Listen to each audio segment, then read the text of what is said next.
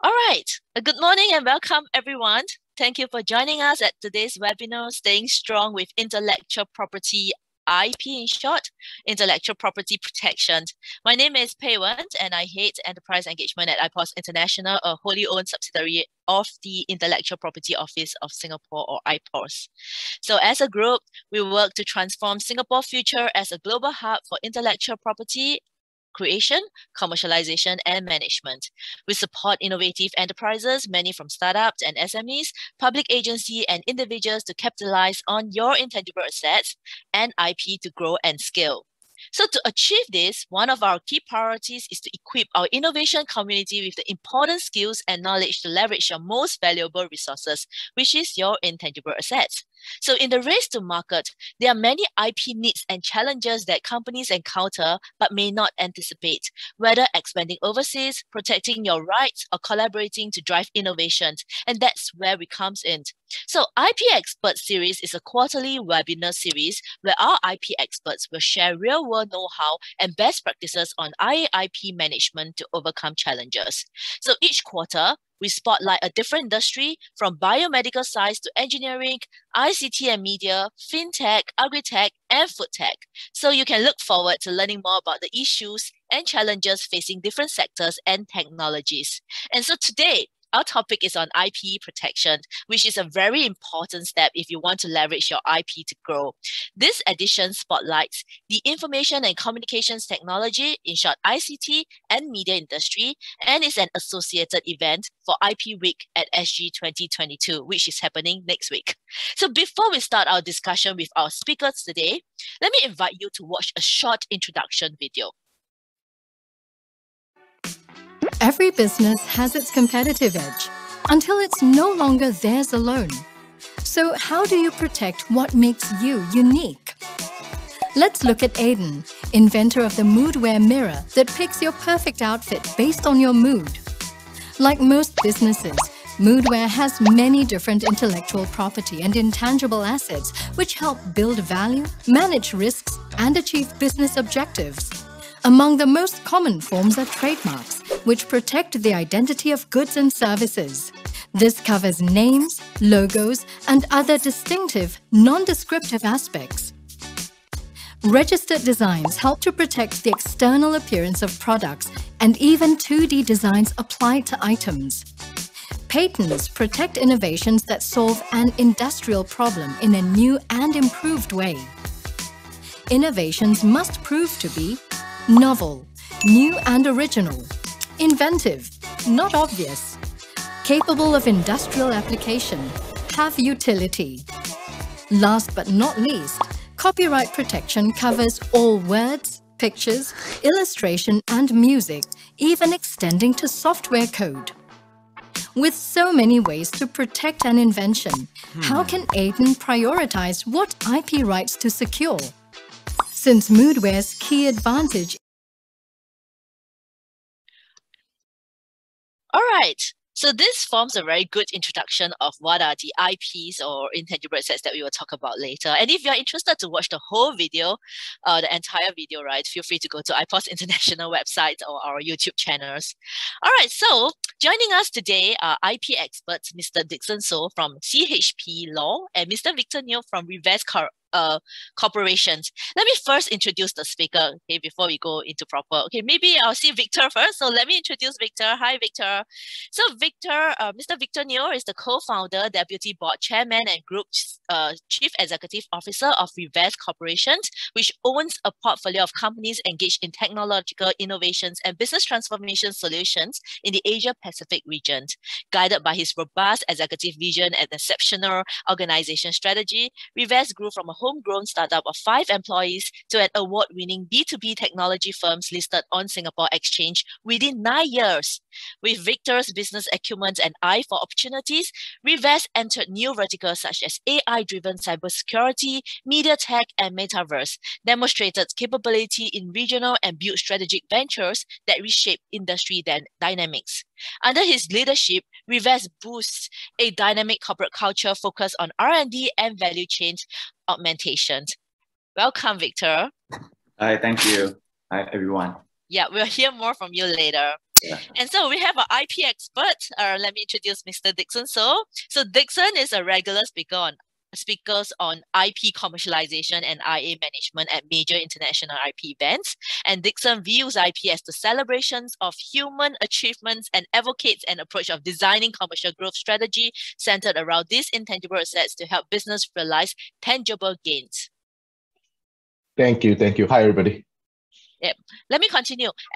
As a former in-house counsel with the C Group, Garena, and Shopee, specializing in IP and commercial dispute resolution, and subsequently, my ex-colleague, the Deputy Director, IP and Head of Legal at IPOS International, Dixon has years of experience helping a variety of business sectors explore a viable IP strategy, particularly in the field of agri-tech, food tech, fintech, AI, esports, e-commerce, and media. And this is why we invite both of them into today's webinar. Hi, Dixon. Thanks for joining. Hello. Hi. Yeah. Okay, we will ask you more questions later, okay? But let me brief the audience first. As a host, I would like to brief you that in the midst of the presentation, if you have any questions to ask our speaker at any time, please don't ask them first, okay? Please type your questions using the Q&A function on this platform, and we'll get them answered during the Q&A segment. And so for this webinar, we are running it a bit different from our usual style. So instead of, Victor giving his sharing and then Dixon giving his sharing, right? Today's webinar will be a full panel discussion whereby I will be the one posting interesting questions on behalf of our audience, and questions that I think the audience will be interested to know. And so these two experts will enlighten us. All right, so before we get into the first discussion topic, can I get everyone to help me with these poll questions? A very interesting poll question. All right, so which of the below offers the strongest level of protection?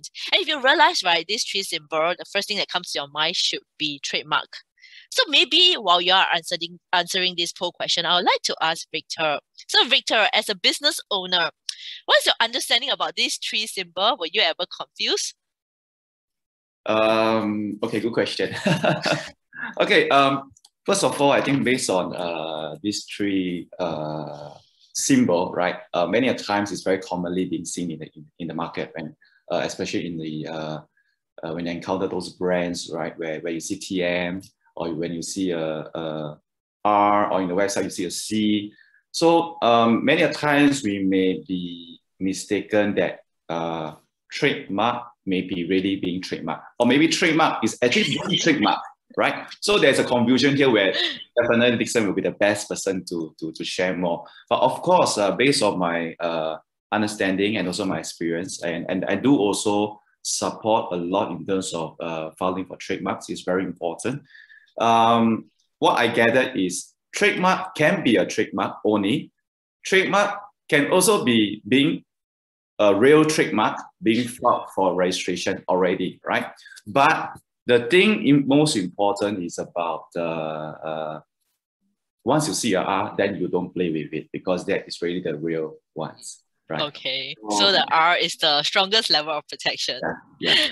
All right, so maybe let's review the poll results and see whether people get it correctly. Okay. Oh, not bad. Okay, so I don't know the correct answer. Okay, I mean I know the correct answer, but let me just pass it over to Dixon. Dixon, maybe you can educate us. What is the difference between these three symbols? Okay, just let me run it through this way. So from the trademark perspective itself, right, you would often see TM and R. The difference is TM basically means your mark you're using as a trademark. You're putting a signal to the world you're doing that, but it's not registered. One is registered under the trademark law of a country itself. You have the entitlement to put an R there to signal to the world, like what Victor said, let's respect that.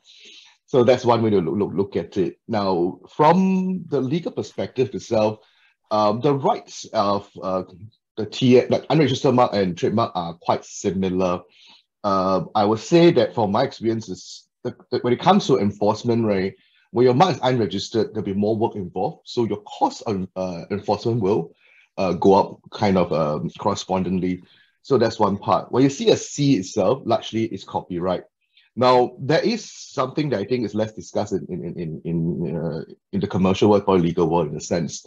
You'll see that a lot of trademark itself, sometimes it comes with a logo. We call it a device mark professionally. So when you see when you see that itself, right, because it's really an expression also. Sometimes in certain ways you can view it also as a copyright. by itself, but that's a very technical way of why you're adopting that position.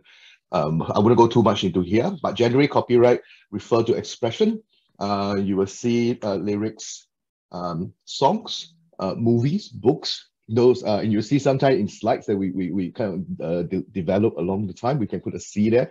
It will basically signal that actually, okay, we own the copyright, please respect that. All right. So if I have a logo or I have a brand name, I can actually put TM first without registering it. And once I register it and get it granted, then I'll change it to R. But both of them give me some kind of level of protection, even a TM mark. It's just that if it's easier for you to fight a war if one day, right, if you are really registered. All right, so I hope this very simple question, actually we got this, we often get these questions from a lot of the companies. So I hope this actually helped to answer certain questions. So maybe let me post the next question to maybe to Victor first. Would be interested to hear from you from a business angle. Why is IP protection important to any company? Yeah, so based on from the business perspective and commercial perspective, of course, let me share about a real experience that happens to my company 10 years ago, right? Almost 10 years ago. So a lot of times, right, you know, while we are so engrossed of running the business, we actually neglected, or we actually never take into considerations of protecting what we have done, or maybe perhaps we have infringed someone, right? Or we always have a kind of thoughts that we are always very lucky, right? So that really happens to me almost 10 years ago, when there was one incident where, because predominantly we do a lot of tailor-made applications for the customers, right? So suit to the exact requirements of what the customer wants. So because of this, right, the risk of infringement will come in very high. So and that really happens to me back then when especially when we actually want a job in, you know, a job that is publicly known, right?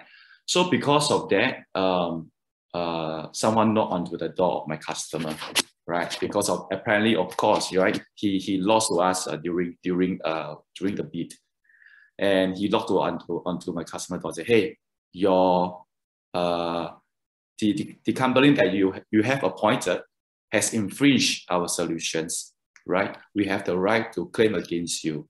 So that was exactly what happened, and the customer, of course, will pass everything to me, say, hey, this is your problem, this is your matter, please solve it.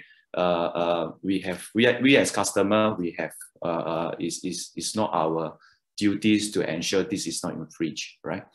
So but luckily, because it was my first time, and also because of that time, it actually brings me to, you know, the understanding of more about this IP protection.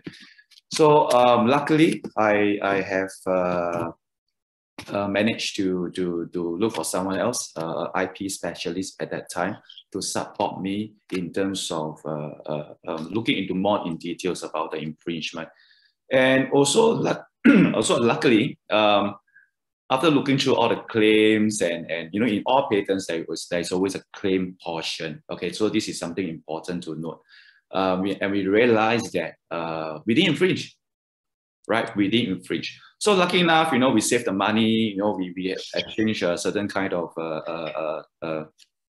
course, represented by lawyers and etc. We are saying certain kind of letters. So we are not infringed. But however, one of the things in terms of commercial wise to do take note is that while we are not being infringed, we save the money, but we actually lost the confidence from our customer. So that is really the most painful experience, right? We were so high up back then, right? So kind of recognized by our customers back then, but because of one issue like this, we were kind of being pushed out all right to the rock bottom, and because of that, we actually lost the customer for the whole entire 1 whole year. And they are actually our largest customer, right? So the So in this scenario, I just want to like to share that sometimes it's not just about the money. Of course, it's important for sure, but the business recognition, reputation is the most important. Right. Yeah. Right. So actually, I'm interested to know. So in this situation, you were lucky, lah. I mean, like if it found out that you really infringe others, then I think the consequences will be a lot more serious. Maybe I will ask Dixon, right? So in this case, right, how can a company actually protect themselves from getting from infringing others? Let's talk on this topic about infringing others first. I think my experience so far over the years, right, very, very. After I think mid 2000, my experience on the ground is that very it's not very common that you see that people deliberately infringe somebody. You would see that some they would try to work around and all this based on the patent claims and stuff. You see that, but you don't really see them actively as I want to infringe this guy. It's like, because everyone knows IP right is quite well respected in most part of the world, and there are repercussion consequences to that. So one of the things I usually recommend the client is that if they're going into a certain joint venture or a certain collaboration itself, it's good to actually be very clear what are you bringing onto the table. It's probably good to actually scan the patent space a bit. For indicative, it's like, okay, how does it look like? Who's in the market itself? Are they very active, or how are they like? Are they actually non-practicing entities, essentially looking into guarding certain patent space? So by doing that itself, it gives you the advantage. It's like, okay, I'm entering this, knowing this. I also know what my partner is bringing in. So it's a very clear kind of approach. Slightly different from the due diligence you usually see in law firms, simply because I think we can safely say the past 5 to 8 years has been a very rapid development in the IP space itself. You can see there's more activities. There's also more awareness. So people go in and say, hey, I'm going to do this. What do I need to do? Who do I need to talk to? I see that in the market itself. So that's one thing. But companies itself, to help themselves, definitely need to do the duty in the manner that's appropriate for their product development or collaborations. Yeah. Right. So from a company perspective, when they want to expand to new market, or when they are launching new product and services, it's always good at the R&D or the planning stage to actually look out, do some kind of like IP due diligence to make sure that you're not stepping onto other people's territory, or Absolutely. or like I can share a good example on like a trademark case whereby I was talking to a company, and the company said that based on my business plan, I'm going into 5 different countries with my branding, and I spent a lot of money on branding, and so in the midst of them going to that country, right, they realized that actually their trademark has been taken up in one of the country. So then, back to the drawing board, because right now there's only 2 options, right? One would be either you buy over the trademark in that particular country, or you go into the country with a different brand, which is different from the rest of your market entry strategy. Or, the third option is that you rebrand everything and make sure that, there's a consistency across the brand name. So this is on top of just ensuring infringing others, right? But having that preparation before you go into a country, new market is important. I think you touched on a very good point, Pei Wen. Preparation is very important. What I find that in most startups I see, there's a lack of project planning beyond what they see in the product, right? So, like you say, just taking an example on trademark itself. What we usually do is work a pre-filing assessment. It's basically look at your mark, whether there's any that comply with the local laws, for example, like Singapore law itself. Then we do searches across the region. So we look at where they're going to go in the next 18 months. We space it out for them. Recently, we have a situation whereby it's quite interesting. I never got this before in almost 20 years. It's whereby we were doing the search and clearance, right? We found identical mark. So the same mark, same classes in 7 classes in one jurisdiction, and that's it. So what we did, we actually look at the owner of the mark in the other country, because ascertain what's going on itself. Because you're right, you have a few options. One, you find identical mark. Either you bring them to court to invalidate the mark, which is an expensive, painful, and slow kind of exercise as we go, or you buy them over. or you get license from them, right? So, or the final one, of course, is basically you want to do a rebrand. I think the big back for everyone is that when you hit one of the market, right, it's not end the world. The idea is that if you're able to identify that early before enter the market, you know who on the other side is, and you identify, okay, that's a legit business. It's not, it's just they happen to be, you share the same good taste on the mark itself. And after that, is you take it back to the table. It's like, okay, guys, what do we need to do? These are the few options. So in the end, the client decided to rebrand for one country only. All right. That saved him about 6-figure easily. Right, nice. Actually, this is also a very common questions that we get when we are working with SMEs. So I thought it would be good to share. And so in that case, right, we are talking about infringing others. Let's go back to the basic. How about protecting ourselves from getting infringed? So maybe Dixon, you can continue, right? So how do you, how can a company protect themselves from getting infringed? Or how can they, what are the minimum IP protection that a company can do? And maybe then we'll pass it over to Victor to share what has REVEZ done in this area. So Dixon. Yeah. Okay. Maybe I'll start from this premise itself. When you look at a company itself, right, it's very easy to be drawn into the assets that are registerable, because these are easily found in terms of literature, online and everywhere else. People talk about them. But when I look at a company itself, right, I put them in different buckets. So you have to have a different strategy for different kind of assets supporting the same product. I'll give you an example of patent.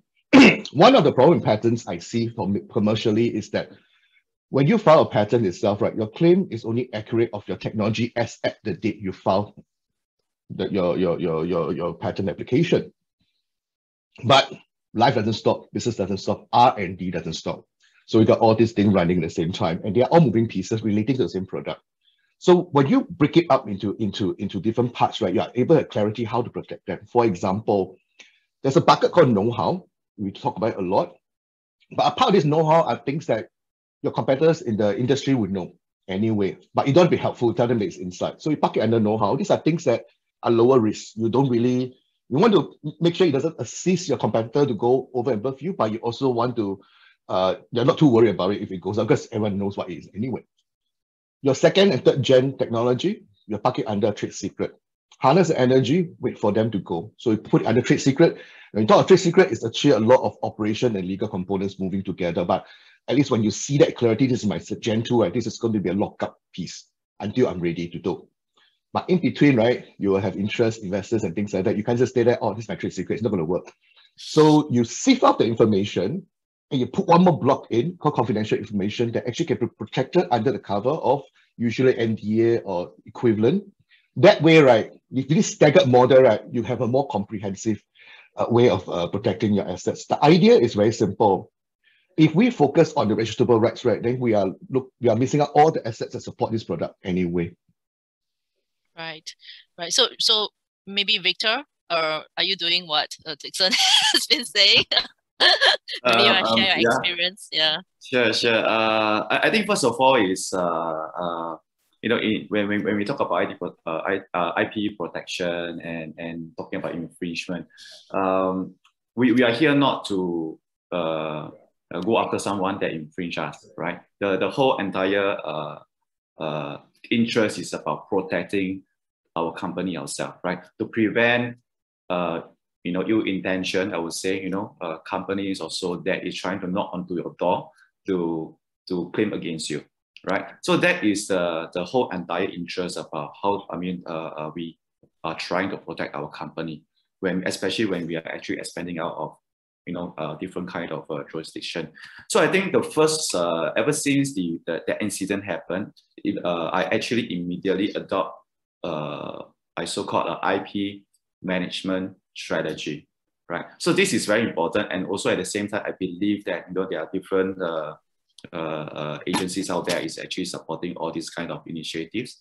So I run through that, coming out with certain processes, especially when it comes to things that we think is important, or things that we think that is something very new, because we do a lot of innovations. That is where we will then put in more time to look into the solution itself or the idea itself. So now when it comes to this, right? Usually, if you really want to file for certain IPs, for example, right? There's different ways of doing that. Of course, I mean, one way that what I actually also usually practice is that we call it the IP fencing. So we fence it around so that sometimes it's also a little bit about commercial, right? It's because it's about business. Sometimes we may not want to patent the whole entire thing, right? We just patent around it so that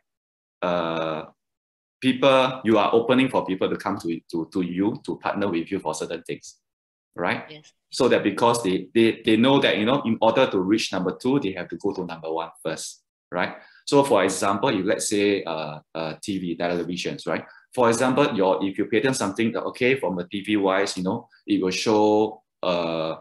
show a screen, right? But now it becomes a colored screen. So in order to be a colored screen, you have to go through the black and white the screen itself. So the initial thing of flashing out the screen is already kind of a part of your patent, for example. Okay. The other kind, of course, of patenting is more for myself here is usually I'll patent the concept. Yeah, concept is actually more relevant instead of patenting the process. Because process-wise, it's not saying that it's not good. Process is just to give you more confidence and, of course, to protect you against people infringing you. But on a wider perspective, concept is a better way of patenting. Yeah. So these are the things that we will usually do, and also to run through checks and all these things to make sure that we at least we do certain kind of due diligence when come to innovating new ideas. Right. I really like it when you say IP management. So it covers the end to end, right? Really from the beginning to end. And yeah, your experience helps you a lot in this area. At this junction, right, I have prepared a poll question really also to check with the attendees, right? How would you respond to such questions, like and to test your knowledge? So if you can have the poll question on, what do you need to align in your business, in your company before filing an IP application? How would you answer this question? I mean, so Dixon and Victor share about the importance of IP protections and how you can look at it. So what would you need to align?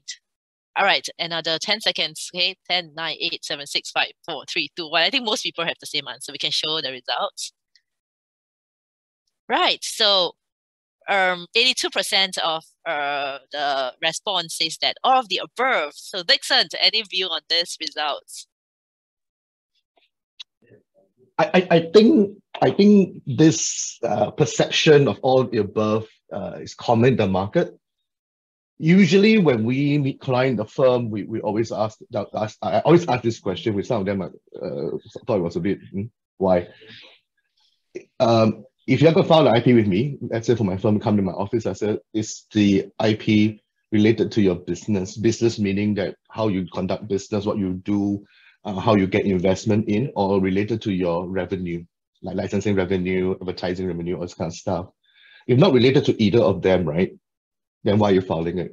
The concept is very simple. IP is an asset, just like any asset. You will not buy a house, serve the mortgage, pay the rates, and not expecting to, 1, live in it, or 2, extract an income from a lease from it. IP is exactly the same.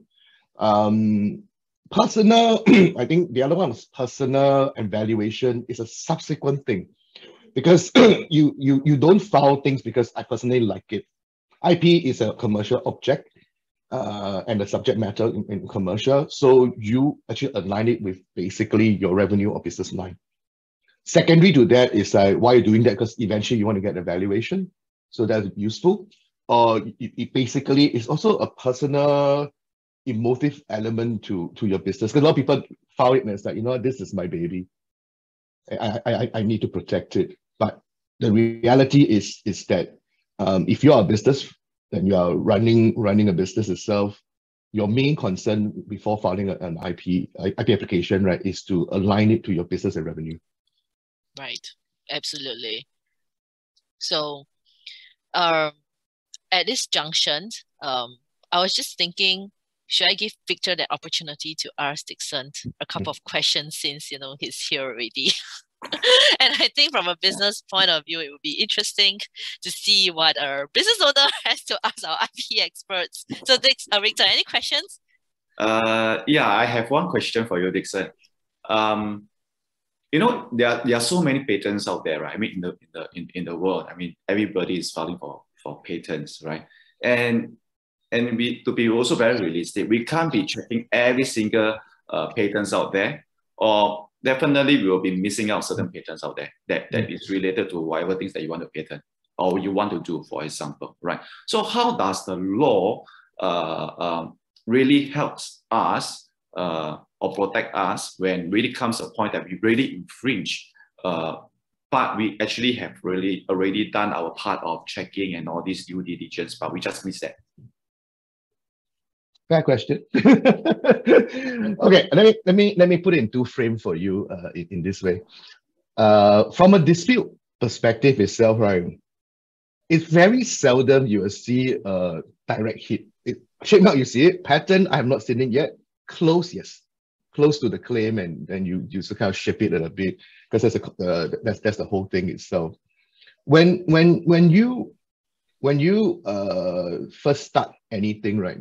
You did the right thing, is like protecting yourself, do some searches, you do what you can itself, right? So what does it give you? It gives you the clarity when you receive an action from the other side itself. Based on what you have, you can work with a lawyer to actually look at two things: whether the course of action can stand. If it does, what's the prospect of success in defending against it? So that's the first frame itself. Now, in the unfortunate event that you get the jackpot, let's put it this way, put in mind that what you have done is not wasted. Because number one, dispute has many modes itself. It's not always a straight litigation model. There are many differences to it. For example, you can put it on the mediation, in a mediation, which is actually more private, and people can talk about this. And with that itself, right, it assists you to actually get through to the other side. Look, this infringement is really, I don't know how it happened. This is what we have done. Look at this. Okay, because those things that you actually talk about in mediation itself are not, you can't use it in court anyway, unless both sides agree. Your lawyers will be able to guide you through in terms of what to disclose and what not to disclose during mediation, but it gives you an opportunity to get through to the other side. Look, I have done all this. If you were me, could you have done better? Then it moved the discussion from something to me, something maybe probably more suitable or amicable for others for both sides to actually come to a resolution of the dispute. So that's one. Let's go on the full-on arena in the courts itself. But infringement is infringement. You can't do much here and there. But I think when it comes to a discussion, or rather a proposition about damages, it may help you to build some narrative and also some positions that okay, despite the fact this is what it is, this is what my client did before it started anything, and this is what my client did immediately after receiving a letter of demand or whichever it is, right? It would generally help you in padding a position to lower the quantum of damage itself. But it really depends on the dynamic of the case on the two parts. So it gives you at least you give you something, a leverage to actually work with the other party to resolve this dispute. But when you have nothing, you scramble into it, then you will be trying to find too much information in a very short time to respond to a very adversarial situation. Yeah, I hope that answers. Yeah. It's I would say it's a very big topic. Yeah. But I think you give a very good gist of it. I think at the end of the day, it's about you have to do some work, right? Due diligence first. I think that is very important, and that goes to the IP management. Definitely, it's very important. Yeah. Okay. Yeah. So if I can jump in to sell some puyo, right? If you are talking about mediation, right, you can choose Singapore as the IP dispute resolution and mediation center. There's some support going on. You can check out more information on IPR's websites on this. Yeah, so when we talk about infringement, right, actually, one of the I would say one of the motive for people to really, one of the motive for people to, I would say, issue a letter of demand and things like that is really because they wanted to see if there's any opportunity for licensing, right? Or any revenue generating opportunity. I mean, or to just ensure that people don't steal their market share. So with this, right, I'll go into the next question. If Victor has no more additional questions, any additional questions from Victor? I have a very impromptu, but I think should be an easy one for Dixon. Sure, I'll let you ask first. Yeah, okay. So while we file for patents and all this, my first quick question is about, is it a forever thing, or it has a time frame of X amount of years before that it's open up for everybody to use, right? My next related question is about regarding trademark, right? For example, let's say if the first question has an expiry, how about the trademark? Let's say I have a trademark of say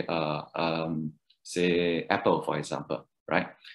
Is it a forever thing? Because since if the question of number one is there's expiry, how about trademark? Okay.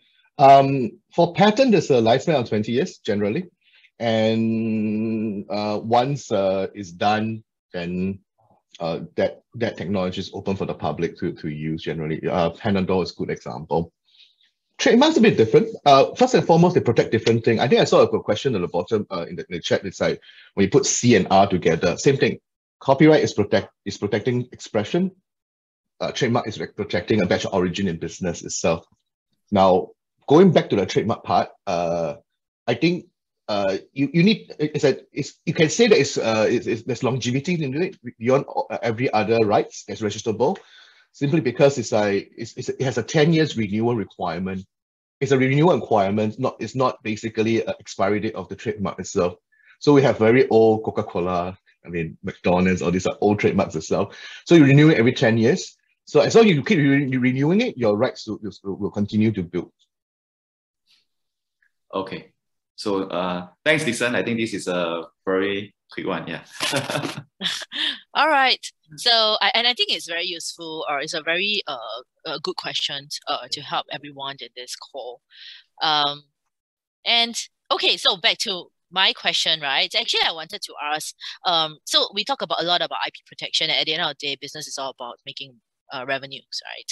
So how can we leverage on IP protection strategy to gain competitive advantage? Maybe Victor, you want to share how your company how does your IP management strategy actually helps your company to be better? The straight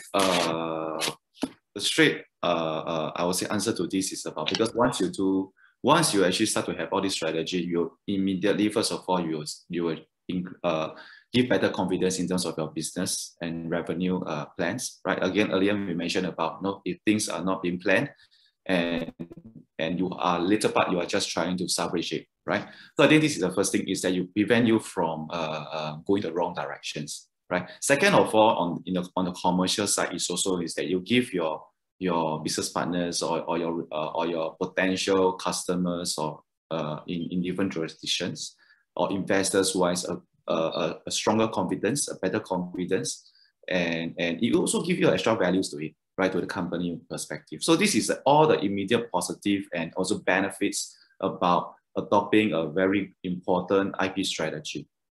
Right. Yeah. This made me recall of a company tauke who I asked him, why do you want to patent this technology? And he was like, yeah, because I want to show that, it's mine. I'm the one created it. If I can get a patent, means it's new, it's innovative.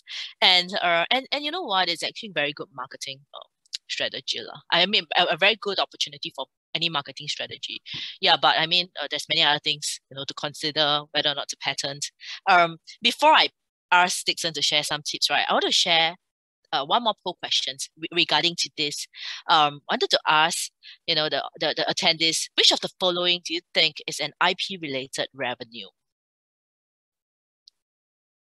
Is it streaming fees, advertising fees, sponsorship, revenue that one derived from the deployment of the stock of IP commercially? Which one? There's no right or wrong answer. It's just, I wanted to sense what is the sentiments on the ground. Okay, another 10 seconds and we will show the answers. 10, 9, 8, 7, 6, 5, 4, 3, 2, 1. Let's review. All right, we see, okay, majority choose the last one. Victor, a very good statistics for you to consider as a listed company. Okay, Dixon, so which of the following is an IP-related revenue from our IP expert's point of view?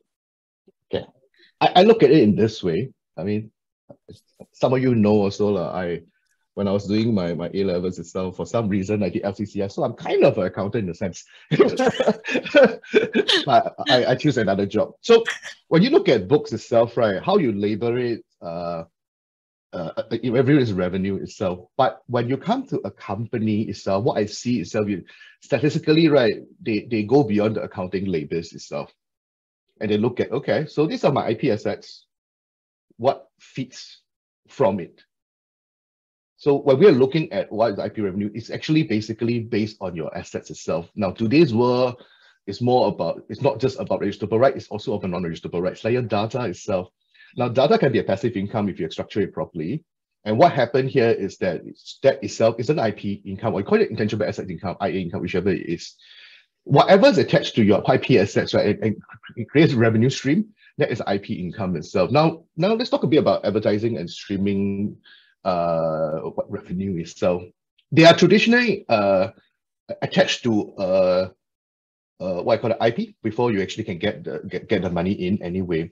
I think what we are trying to say here is that today it's not, these are just some of the example.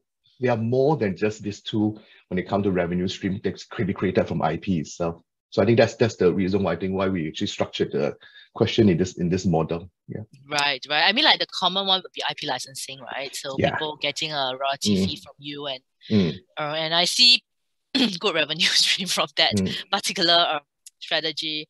So, all right. Actually, let me now they mentioned licensing itself. I think we share something with you guys. I mean, since I got back to practice recently, I've done a few models quite interesting in a sense. It's like where the party goes in, right? The licensing, cross-licensing itself did not create a dollar and cent income stream. It created a cross-asset reliance model whereby the whole purpose is to grow more IP assets for both parties itself. Because the longer route is that you will get money from it subsequently down the road. But at this stage itself, right, the licensing itself, it goes based on value and also asset creation. So when you guys are looking at anyone's looking at licensing itself, right?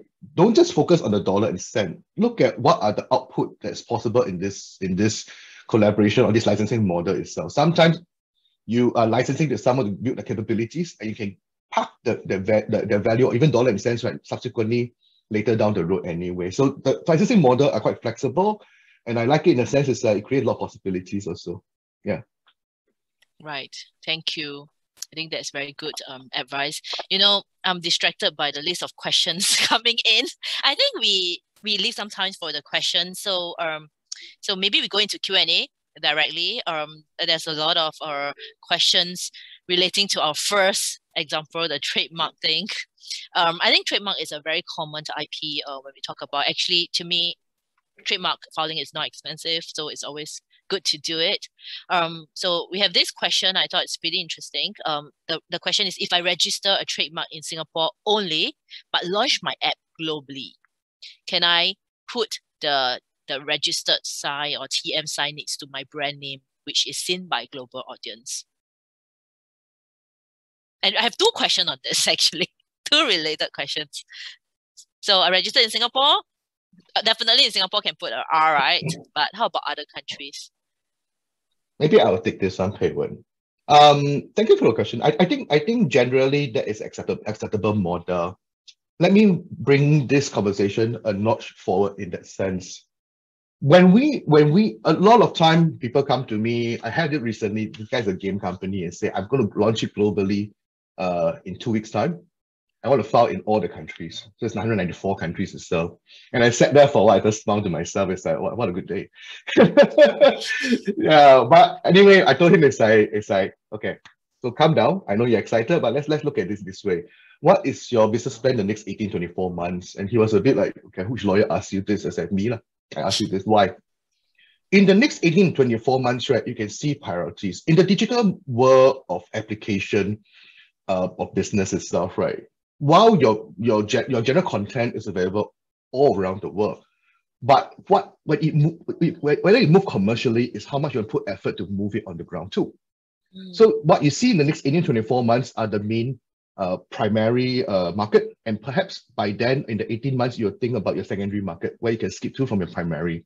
Say your prime market is in Thailand, in maybe 6 to 8 months from your stabilization itself, you would be looking at I don't know, Vietnam, Laos, that region itself, because it's a neighboring market itself. So by doing this, right, you will be able to chart out how to file it strategically and where to move in the next 18, 24 months. The rest of it, we can look at it as it is. Most people are worried about, oh, what if I lose this market and that market?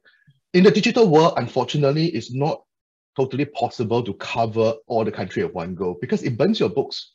You have the same dollar itself, right? You need to decide as a startup, even like Victor, who's a listed company, where am I going to spend that dollar? IP protection is important, but you also need to be sensible about it. I mean, us lawyers, we're very happy. We enjoy the kind of support for the industrially, and say a lot for my counterparts. But we also need to put some sensibility in it. How do I file it? What structure I go and plan it? I like to work with the CFO usually in this conversation also to understand the pressure point, and let's work on a schedule that everyone can rely on, and work on the strategy, whether go through Madrid or Paris or whatever otherwise, to protect the key markets itself.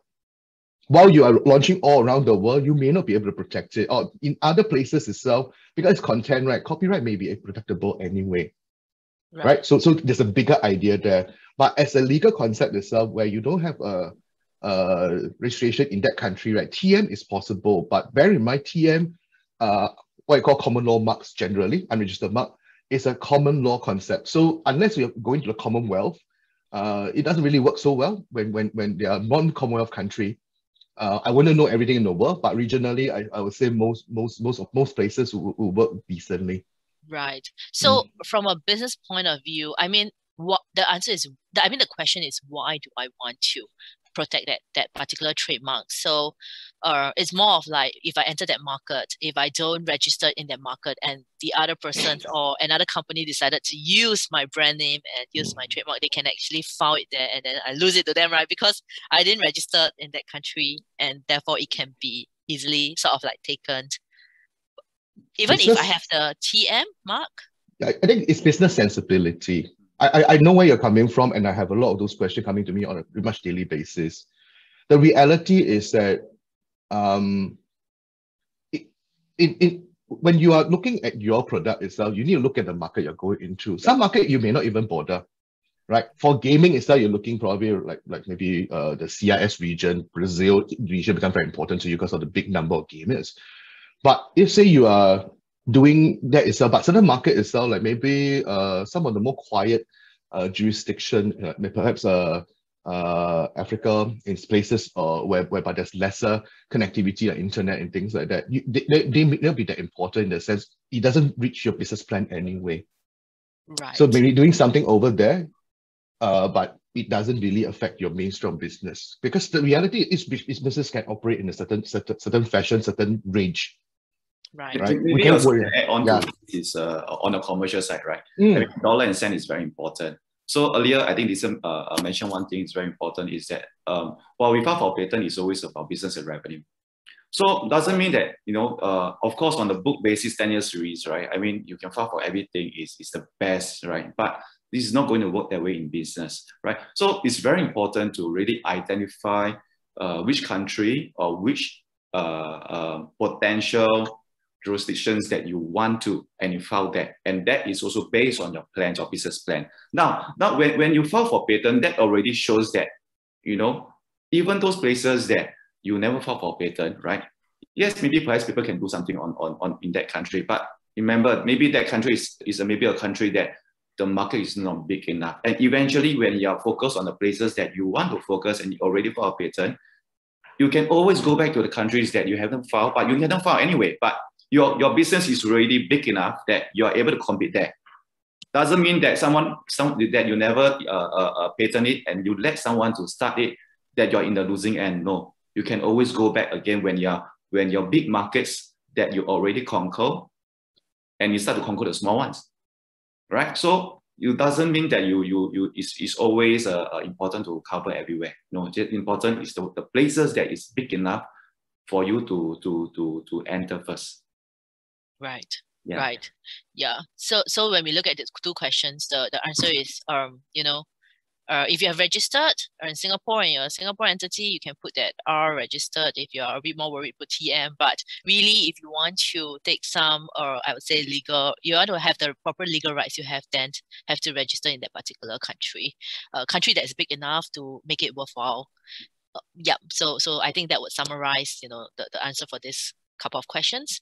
And because we are doing ICT and media industry, right? So we have a lot of audience from this side, and a couple of questions is asking about programming code, because so one of the question is, if I want to protect my programming code using IP, do I use TM, registered, or copyright? I would assume it's copyright, but what is the best way, Dixon, if you can help? The best way is to put copyright mark in your source code. That is one of the way itself. Like I said before, when we look at a situation, someone come to me and say, I want to enforce my IP right. The two basic things that we usually look at: one, what are your causes of action? And based on the list itself, what's the prospect of success? So you mishmash a bit. So for source code, generally can say it's copyright, but it's not enough that it say, oh, that's my copyright. It's like you have to show there's an evidentiary requirement, etc. I won't go too much into that. What I see in the market, especially on gaming itself and some of the entertainment app, right? You see in the line of source code, there is some rubbish thing going on and things like that. So that's one model. Something I've done before years ago, whereby if you guys have know what Dota and League of Legends is, it's like you start walking around in the forest and you click something, right? And you see, piang, that's my mark. Right. So when it happens itself, right? So is that also a trademark infringement also? So as I say, look at your product. There are different parts of it. Just because it's the software doesn't mean it's only one way to protect it anyway. Let's use a general example. Hopefully that helps. Oh, interesting. That would be hilarious, right? Imagine the player is trying to help you find out who is infringing your source. Not so hilarious for the defendant, but yeah. Right, interesting sharing. Yeah, so this is one way definitely they can you can do it. But in some countries, right, actually copyrights needs to be registered. So we do have a question saying that if you protect your software with copyright, do we need to submit the entire code or just a portion of them? Is a smaller submission better? Because the way that because it's easier to be infringed. I suppose it means that just like patents, right? When you register patents, right, the information will be shown to everybody. I'm not sure about registration of copyrights. Copyright registration is not required in Singapore because we don't have a regime. But there are other places with copyright registration regime. Like Thailand is one of them, definitely. China is one of them. So that's one thing. Sorry, I'm just trying to figure out the question, to be honest. So, sorry, Pei, what's the question again? The question is, if you need to register copyright to protect the software, should the applicant submit the entire source code or just a portion of the source code to be saved?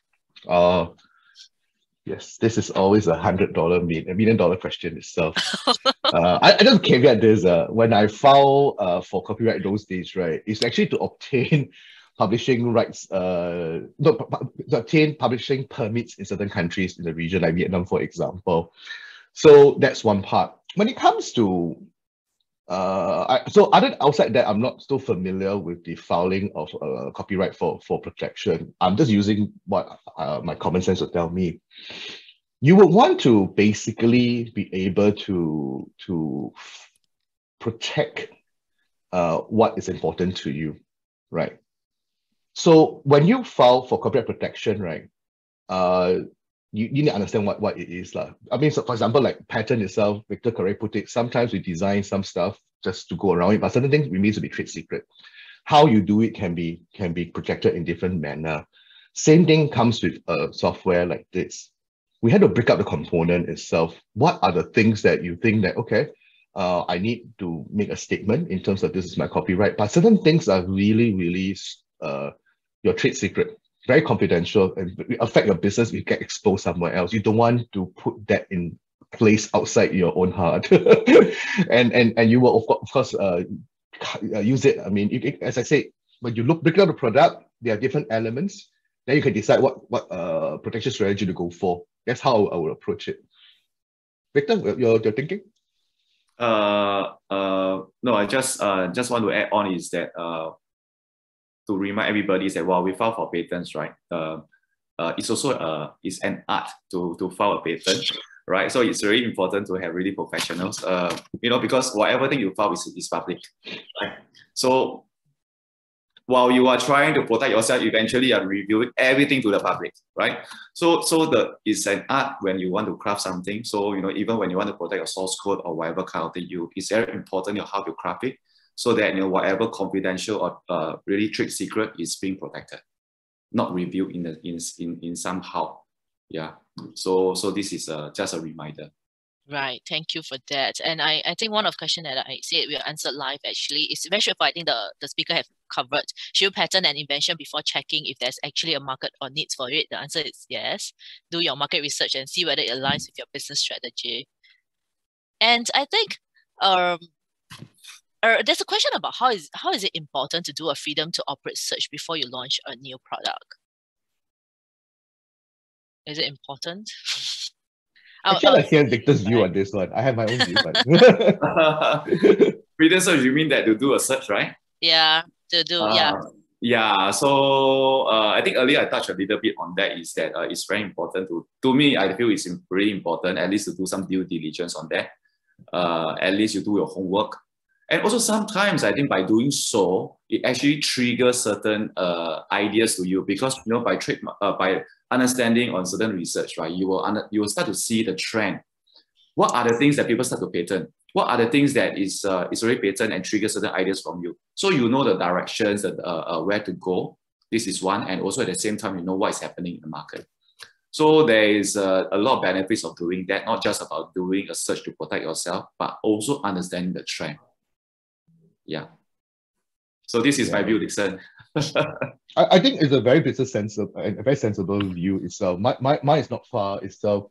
Most of the time, I think the question of whether should I do a FTO only appears after the product is done, which is, I think, the major problem for me. Because what's going to happen if you hit the jackpot? What I'm going to do? There's a limited option I can do it for you, you see. So I think before you go into the R&D stage to create something and everything else, it's good to have one simple one done. Like what Victor said, what's the space like? Who are they? And things like that. What's out there? Because by understanding that, you also know that, okay, how... I'll give you this example. It's like, when those days we work with a patent ethics team, and when we look at the patent space itself, there are a lot of readings you can pick up from there. If this sector of the technology, right, is filled with all IHL applicants, okay, so PhD and stuff, everything else, this is likely to be a nascent stage of the technology, because as PhD requirement, my understanding of my colleagues those days is that you need to be new, but you don't know whether you apply to commercial world later or in other world itself, but you file it first. There's a requirement for that in some university, so you know that it's nascent. But when you see a whole group of patents that are owned by, commercial entity that are easily identified in the market, like Sony, Dyson, whatever, and most of these patents have like 5 to 6 years left, likely this technology is going to sunset. And you look at where's next from there to research. When you see a good mix of commercial entity and also IHL, right, you can see interest is coming. Because both commercial are also looking at it. They may have bought over or got license from some of the IHL also. You can actually sense a bit of where it is. Then when you have that space before you start, you can plan first and start, okay, we don't crystal ball absolutely to the future, but you look at, okay, this is the pattern space at least. How it looks like, the technology roughly, okay, fine. It seems okay. No prior art somehow. Okay, that's something we can do. and you want to build your project timeline based on a quick, fast to market kind of situation, then before you launch, right, you do another scan. You have to do that anyway, because things can develop. Because I don't know how long it took to develop your product. In between, someone might have the same brilliant mind and develop something before you and file it there. So you have to watch it in that sense. I think that's why I think FTO is important, but how you do it, at which stage, right, you put in how much resources, that will be a strategic conversation you need to have with your IP strategist. Right.